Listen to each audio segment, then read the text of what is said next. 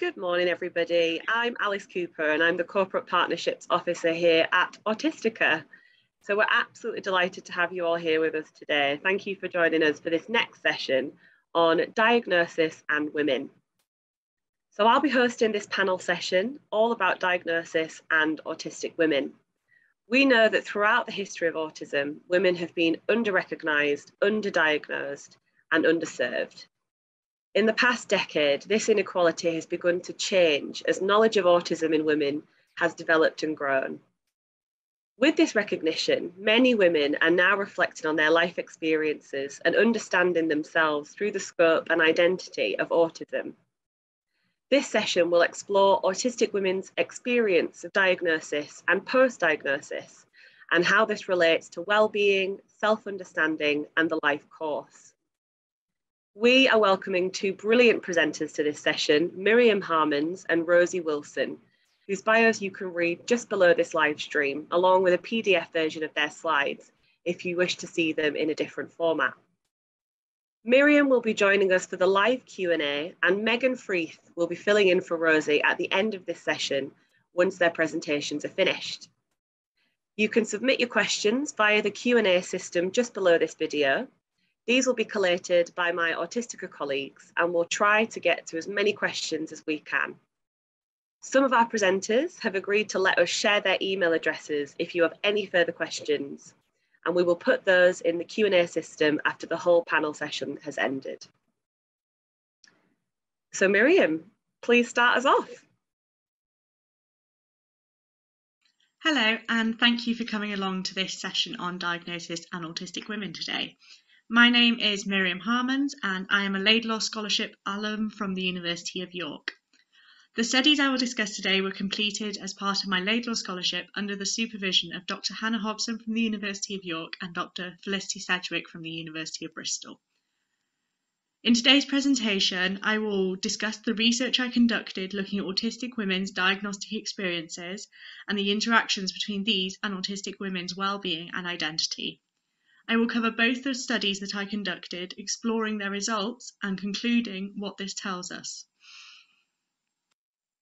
Research has shown that autistic women can often present differently to autistic men, and this can mean that their autism is diagnosed later in their lifetimes or altogether missed. Additionally, autistic individuals can have greater risk of co-occurring mental health problems compared to the general population. Therefore, this first study that we conducted aimed to intersect these two topics, exploring the roles of well-being and mental health during autistic women's self-identification and/or diagnostic periods. The methodology we used to conduct this research project was a qualitative design whereby we conducted a thematic analysis on the work of 24 online bloggers.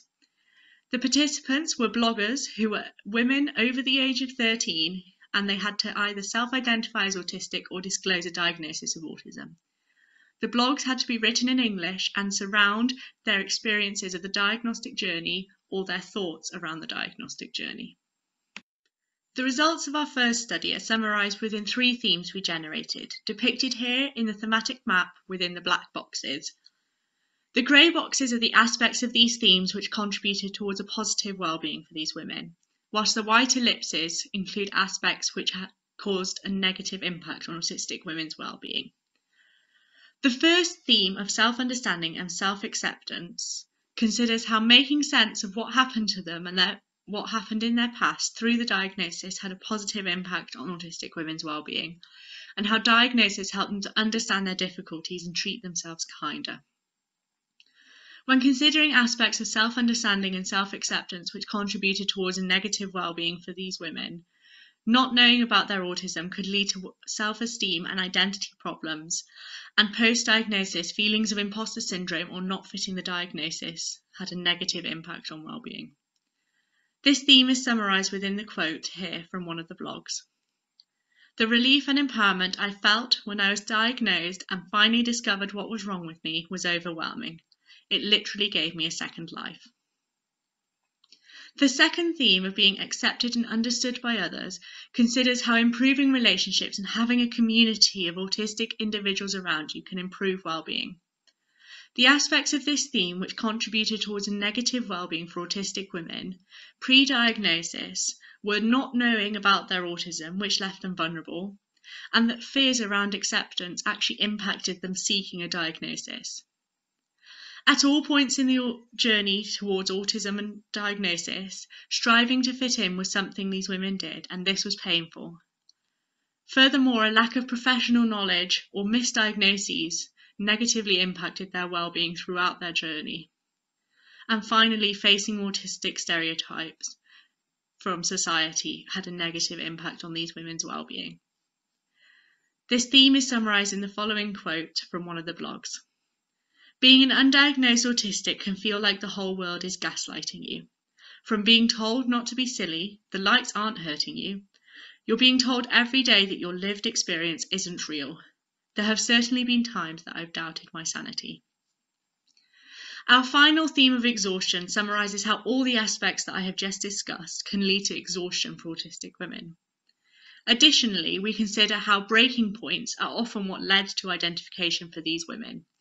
This is, they'd reached exhaustion. This is summarised in the following quote. My chameleon skills were a double-edged sword.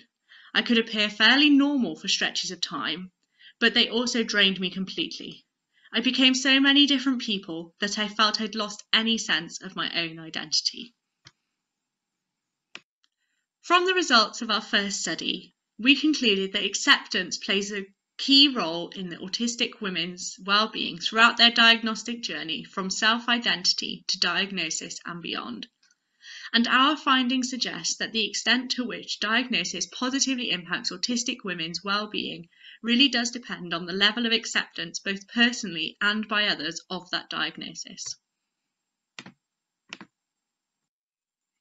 As our first study found that acceptance plays a key role in well-being surrounding the autistic diagnosis for women, we wanted to conduct a follow-up study allowing us to explore in more detail the interaction between diagnosis, well-being and identity for autistic women. A key part of this second study is that we had 3 groups of autistic women: those who were self-identifying or awaiting diagnosis, those who were undergoing diagnosis or had just been diagnosed within the past year, and then finally those who had been diagnosed longer.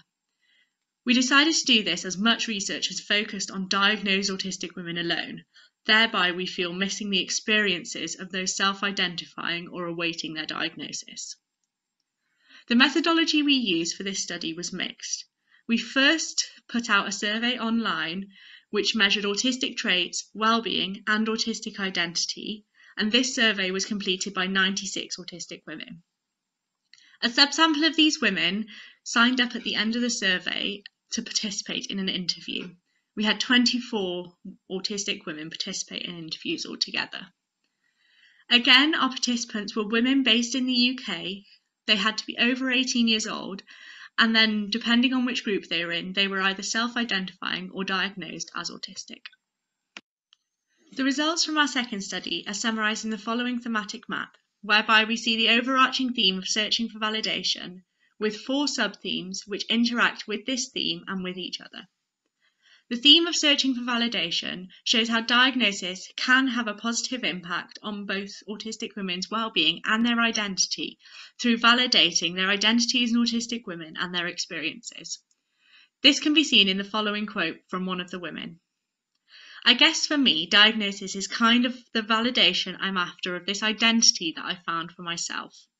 I kind of feel like I want it to feel more legitimate.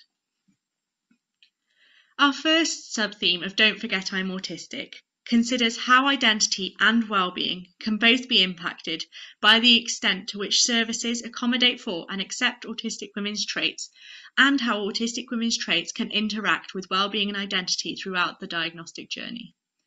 One woman said, "It's been a kind of struggle. There's a lot of anxiety and a lot of uncertainty as how I'm going to navigate the world with this new identity." Our second sub-theme of What Now considers how well-being and identity can negatively be impacted by long waiting times and feelings of limbo pre-diagnosis. Post-diagnosis, this is again seen as women report a lack of support, which can be confusing and traumatic. One woman in the interviews said, "I got diagnosed and then I had like one post-diagnostic session. It would have just been nice, I don't know, just to know I felt like I was diagnosed and not just waved off on my way. Our third sub-theme of having to be the professional encapsulates how identity and well-being can be lessened by a lack of support from professionals. This includes autistic women's experiences of disbelief and dismissal by healthcare professionals.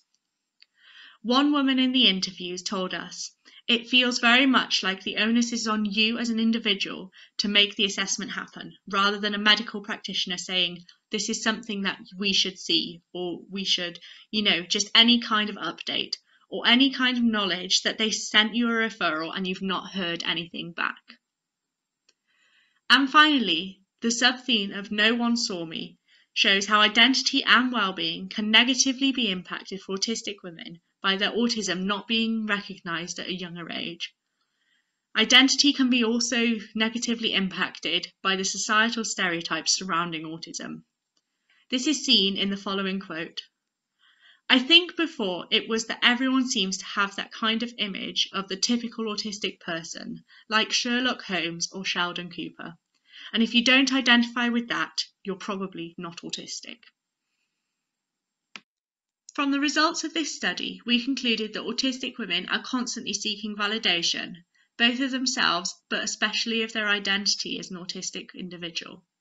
This happens both pre- and post-diagnosis, and that the time post-diagnosis can continue to be traumatic and confusing as the autistic women come to learn more about and grow into their identity as autistic. Diagnosis for many of these women is seen as a validation of their autistic identity and an opportunity to validate themselves in the eyes of others due to having a piece of paper which states their diagnosis by a medical professional.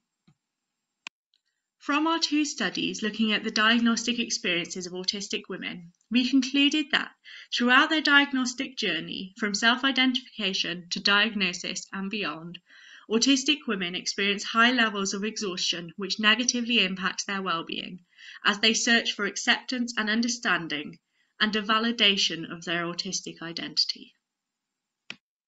The following slide just shows some references which I used during this presentation, and at the bottom you can see a reference to this paper which we wrote about our first study. I can post the links to any of these studies in the chat. I just wish to extend my heartfelt thanks to all the autistic women who have written blogs and shared them on the internet, and to every single autistic woman who participated in our online questionnaire and interview study. This research would not have happened without you. I wish to also thank the Laidlaw Scholarship for supporting my research, especially the team at the University of York, and both my supervisors and co-authors, Hannah and Felicity. Finally, I thank you for your time and interest in my research, and I'll now hand over to the chair of the session, who will introduce you to the next panel presentation. Please save any of your questions you may have on my work until the end of the session, where I will more than happily answer them in the live Q&A. Thank you. Thank you so much, Miriam. That was an absolutely fantastic presentation. Loved hearing the quotes directly from the autistic women that partook in the study themselves, and especially the highlighting of the need for acceptance and validation throughout the diagnosis journey. So next up, we have Rosie. Thank you, Rosie. Over to you. Hi, my name's Rosie Wilson, and this is my research: autistic women's experiences of self-compassion after receiving their diagnosis in adulthood. And this study was submitted as part of my clinical psychology doctoral thesis. This is a team involved with the research, so myself from the University of Sheffield, alongside Dr. Georgina Rouse, also a clinical psychologist working at the University of Sheffield, Dr. Megan Freeth, a senior lecturer in psychology from the University of Sheffield, Dr. Richard Smith, clinical psychologist from Sheffield Adult Autism Neurodevelopmental Service, and Professor Andrew Thompson, also a clinical psychologist at the Cardiff University.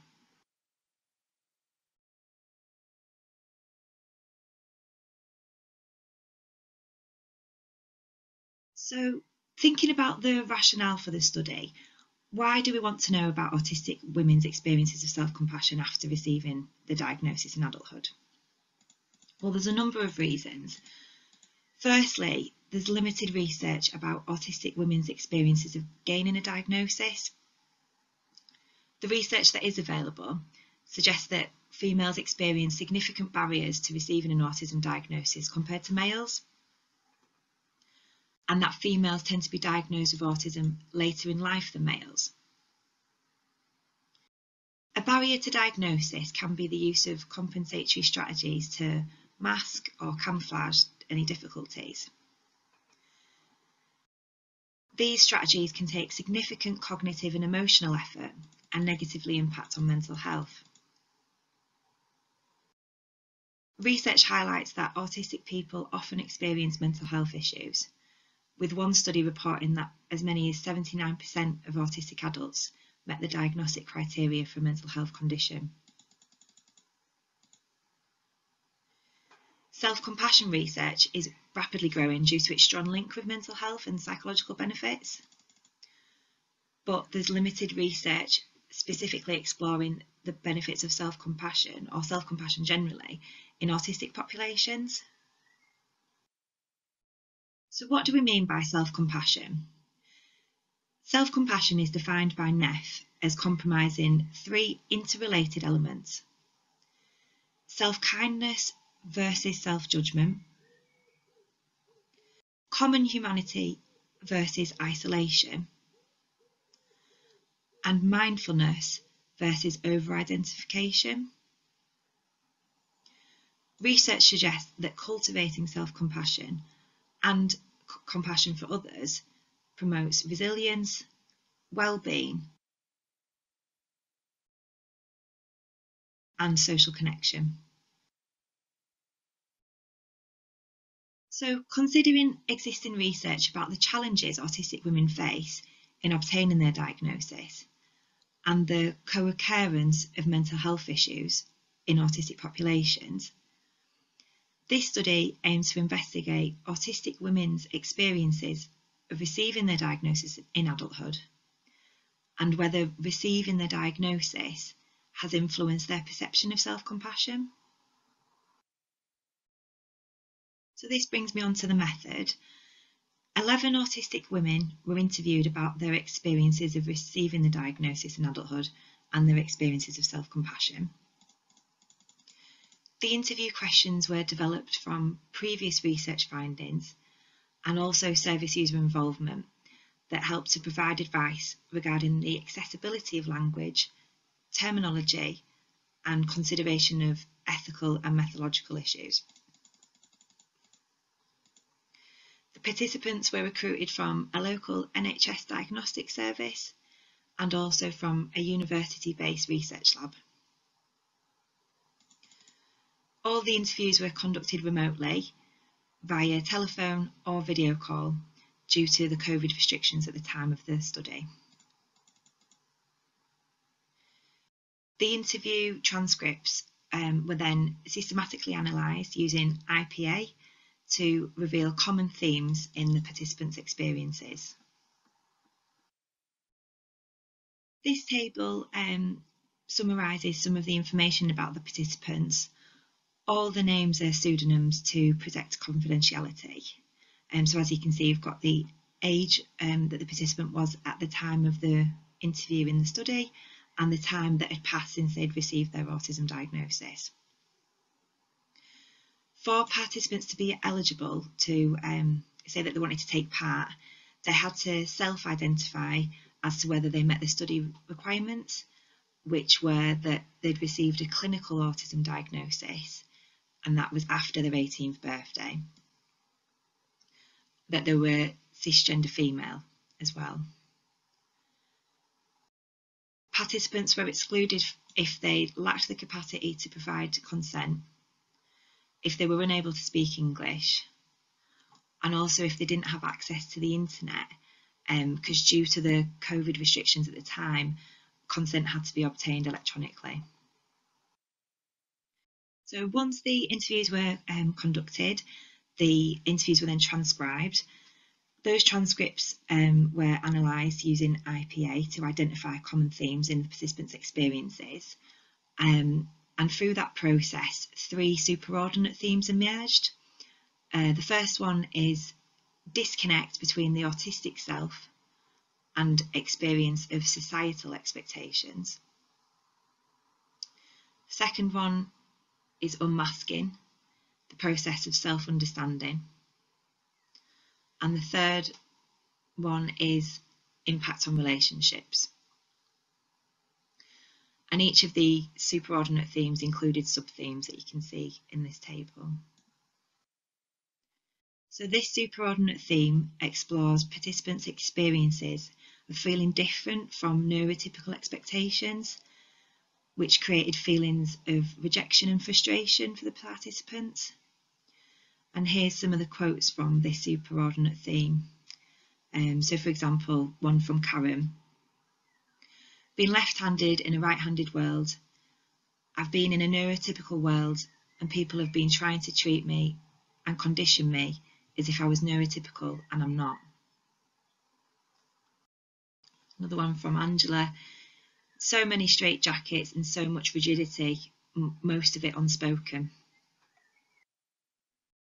This superordinate theme considers how participants' autism diagnosis facilitated greater self-understanding and provided a new lens to look back on their difficult past experiences. So here's some of the quotes from this superordinate theme. And there's one from Juliet. Why am I like this? This little voice told me. And now it's like I understand what I'm going through and I can sort of de-escalate it quicker. It's like I'm accepting of who I am, whereas before I wasn't at all. This superordinate theme explores the impact on participants' relationships post-diagnosis, exploring reflections on diagnosis disclosure and shared experiences of autism. There's some quotes on this slide, and I'll read one from Juliet. I'm starting to accept myself, so I feel comfortable saying it now. So from this research, some of the conclusions we can draw. So previous research suggests that neurotypical women have lower levels of self-compassion than neurotypical men. This current study suggests that self-compassion could be even more reduced in autistic women, particularly when undiagnosed. Unhelpful thinking styles, social rejection, and common misconceptions of autism were often reported as barriers to self-compassion. Participants felt difference aligns with Neff's definition, isolation over common humanity, again highlighting how that's a barrier to the development of self-compassion. Comparatively, most participants reported that their diagnosis did generate self-kindness and self-understanding, aligning with Neff's definition of self-compassion. And for some participants, receiving their diagnosis also developed compassion towards others, and that involved providing a greater understanding of other autistic people's needs. This included some participants chose to work with other autistic people, while other participants considered whether their family members might also meet the diagnostic criteria, and thinking in that way helped explain some of their previous interpersonal challenges. Participants also reported increased autonomy post-diagnosis and a greater confidence to feel able to assert their needs.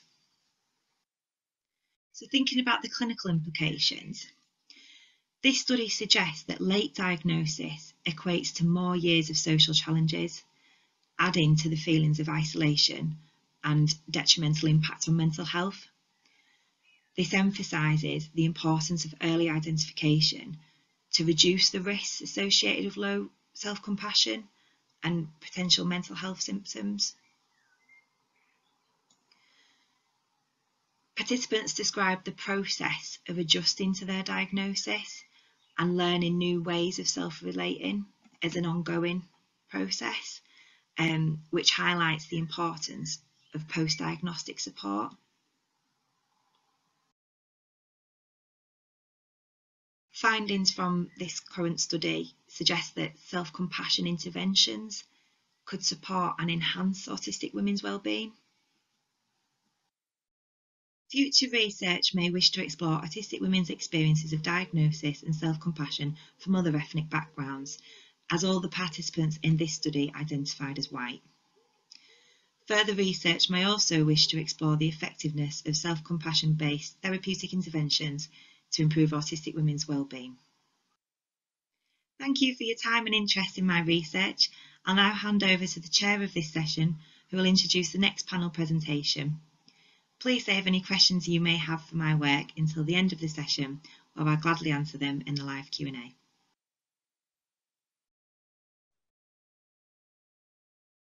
you so much, Rosie. That was absolutely phenomenal. Really interesting to hear more in depth about the explorations of autistic women's feelings of difference, how unmasking can impact them, and then the impact this has on their self-understanding. So we're now going to move on to our Q&A session. So let's welcome our speakers into the webinar. Hi there, Miriam. Hiya. Hi, Megan. How are you doing? Hi there, nice to see you, Alice, and everyone. You too. Well, thank you both so much for giving us your valuable time today. We really appreciate it. Miriam, thank you so much for that fabulous presentation. And Megan, thank you as well for stepping in on Rosie's behalf to be here. So I'll go straight to the questions if that's okay. Fabulous. So Miriam, I've got a question for you in the first place. So Miriam, thanks. The sample size of the study is small. Do you have plans to extend the study at all? Thank you very much for that question. Yes, so the study was completed, as I said, as part of my Laidlaw scholarship. So because of that, we were limited on time and resources. I would love to extend the study and look at different areas of identity and wellbeing for autistic women, as I think there's a lot more research that should and could be done in this area.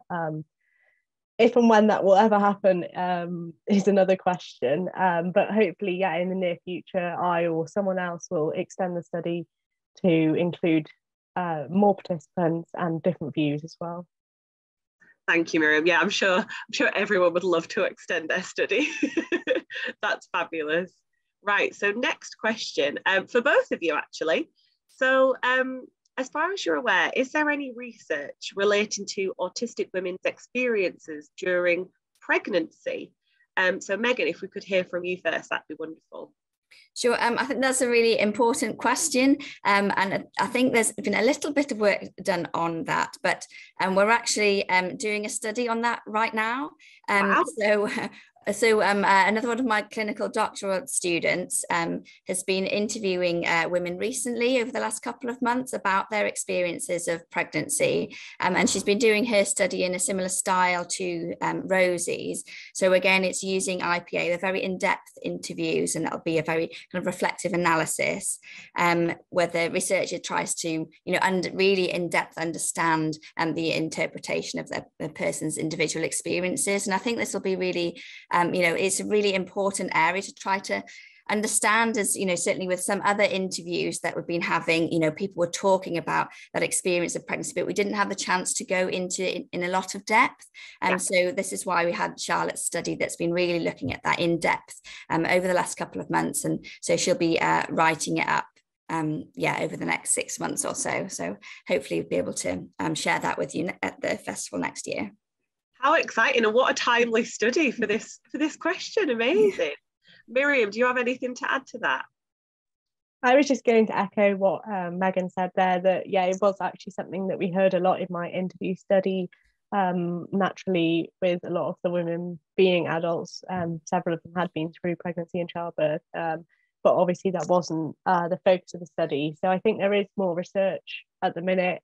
I've heard of another study as well that is looking into being able to conduct research into pregnancy and postpartum experiences for autistic women. But But I think along with much research into autism and healthcare, it's sort of only just starting. So watch this space, I would say. Amazing. Thank you both. Right, next question. And again, this is for both of you. So we know that anxiety is reported to be a lot higher in autistic women and girls than comparatively to autistic men and boys, or even non-autistic people. Do you have any recommendations for how we might address this? And Megan, if we could go to you first. Yeah, sure. Anxiety, it's, such a big and important issue. And I think, there can be many reasons why somebody's experiencing anxiety. And I think it was quite interesting. Probably most people have heard Sven's presentation beforehand. Taking a very individualized approach, I think, is really important, really to try to understand, a holistic view of an individual rather than kind of trying to treat individual difficulties separately. I think that would be something that would be really important, and hopefully we'll be able to start to move forward on in a very proactive way. But yeah, anxiety is really important, very, very, very large issue. But I think there are many reasons that somebody would experience anxiety, and some of them are personal to the individual, but there's a lot of kind of society contextual factors that can really contribute to that. And so when thinking about how to help someone, it's really important to take everything into account, I think. Yeah, that's such a good answer. I think it's so important to have that holistic approach. Absolutely. Miriam, what about you? Your thoughts? Yeah, I think I would echo as well that the holistic approach is super important, and looking at the individual and not just, any labels or, diagnoses they have. But I guess from the research that I conducted, we did find that wellbeing did interact with sort of self-understanding and self-acceptance, and also understanding and acceptance from others. And so being able to have that understanding and be able to feel confident in your own identity and in your own self, I believe can really support well-being. And so that will naturally, anxiety can be a part of well-being for many people. So I guess through increasing understanding and awareness in society and more generally, but also for individuals who are autistic or think they might be autistic, that might be one way that we could sort of go towards increasing well-being, including anxiety more generally. Amazing, thank you both. So another question for us. We've got a lot rolling in, so I'll try to get through as many as possible. So again, love to hear both of your thoughts on this. So what do you think women should do when they're facing long diagnostic waits and potentially stressful diagnostic processes? And just to mix things up, Miriam, shall we hear from you first? Yeah, so that's a great question. That's something that we heard a lot in my second research study, where we conducted interviews with autistic women, and hopefully the paper for that is on its way out. So hopefully that will have some suggestions or answers. But one thing we found that lots of women said that was helpful to them was doing research and doing a lot of reading, and actually joining communities such as the online Twitter community to find out, although these communities will have some negative aspects, a lot of the women said that the self-identifying women on that community were really sort of powerful and helpful to them in their identity.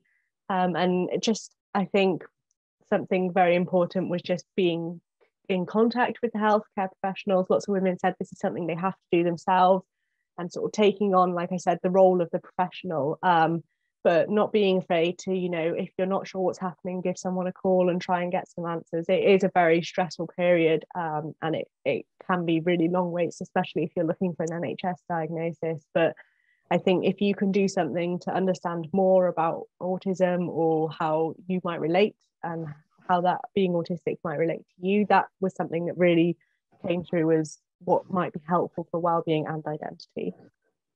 Brilliant, thank you. How about you, Megan? What would you recommend? Yeah, I think it's just such a terribly challenging thing, to be on a waiting list for such a long time. And unfortunately, it's a really common experience at the moment. I think kind of if you self-identify as being autistic, but you haven't managed to get to the diagnostic appointment, then it can still be really helpful to look for local groups as well as online groups. A lot of local groups will be, kind of accepting and welcoming people who do self-identify, and because I think the process of coming to understand a diagnosis and processing the meaning of it takes a really long time. And so for some people, it might be helpful to, start to, join some things and maybe just, attend occasionally or just for a short amount of time or with support of another person. It's just another thought that I had on top of what Miriam said, which is already lots of very helpful suggestions. Yeah, absolutely. So maybe something about being your own health advocate in doing the research, but also looking for what peer support might be available both online and in your local context. Thank you both. So I'll move us on to another question. So, and a question for both of you again. How research and scientific knowledge in the autism area, how do we think that can support autistic individuals to stop having self-compassion and develop, and in addition to that, develop self-confidence? Sorry, that's an interestingly worded question there. I might try reframe that. So if we're looking at research and scientific knowledge in the area of autism, how can we support autistic individuals? I think they might have meant to start having self-compassion and develop self-confidence. So Miriam, if we could hear from you first, please. Yeah, that's a great question. I think I'm not a clinical psychologist, so I'm in no means sort of qualified to give recommendations on sort of more practical elements. But from the research that I've conducted, I would suggest that confidence and self-compassion for lots of the women I spoke to really came from building an identity for themselves and an understanding of themselves. So being able to understand how their experiences relate to being autistic or any traits they might identify with really enabled them to be able to look into themselves and think, okay, this isn't just me feeling wrong or being wrong, and not putting that pressure on themselves to conform to societal's expectations of what a woman should be like, or whatever expectation you're conforming to, and just giving yourself that freedom to actually, this is the reality for me, and this is how I can best make use of my traits and my experiences to understand myself and become more myself. And I think it's really rooted in that self-acceptance and self-understanding that we heard that the confidence and sort of compassion towards yourself came from. Brilliant, thank you. And how about you, Megan? Yeah, I think in relation to thinking about how to develop self-compassion, I think it can be quite helpful to think of that kind of theoretical model that Rosie mentioned in her presentation. So that's NERF's model. So they kind of break it down into 3 separate parts. So it's kind of a focus on self-kindness, a focus on kind of common humanity, or maybe kind of finding your group, your community, or others that you kind of empathize with, and for everyone that would be different, and then also kind of focusing on mindfulness, so kind of staying in the moment. So those kind of 3 key things can help people to develop their self-compassion.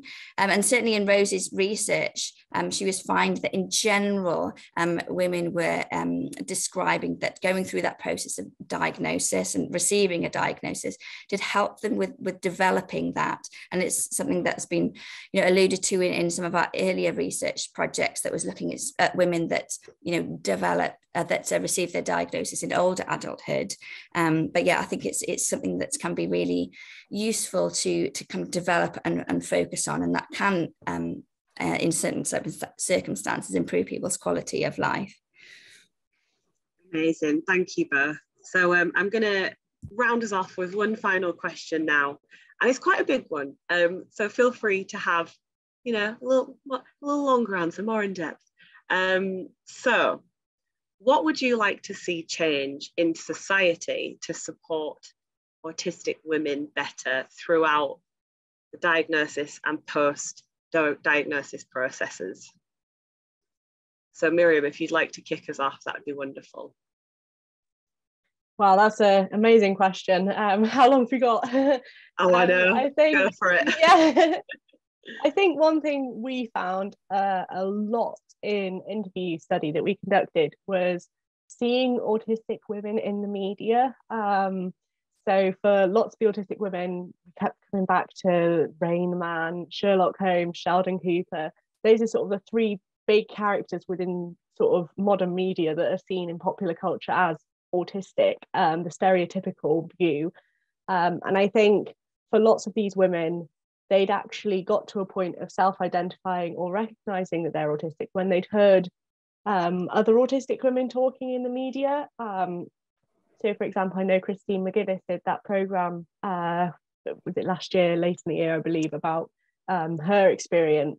Yeah. And having the reality of actually what it means to be autistic, and not in a cartoon or comical sense, and not for entertainment purposes, but just the reality and seeing your experiences portrayed. I think that was something that was reported to us to be really helpful for many of these autistic women.